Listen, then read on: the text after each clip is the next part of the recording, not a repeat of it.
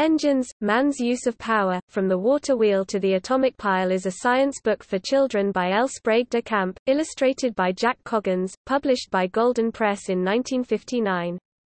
A revised edition issued as part of the publisher's Golden Library of Knowledge series was published in 1961, and a paperback edition in 1969.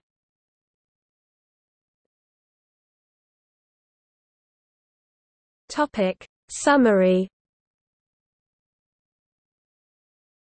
As stated on the cover, the work is a survey of man's use of power, from the water wheel to the atomic pile.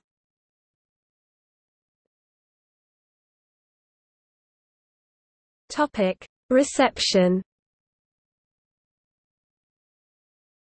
The Science Newsletter, in its July 18, 1959 issue, listed the book among its Books of the Week, describing the work as a actual book for young readers.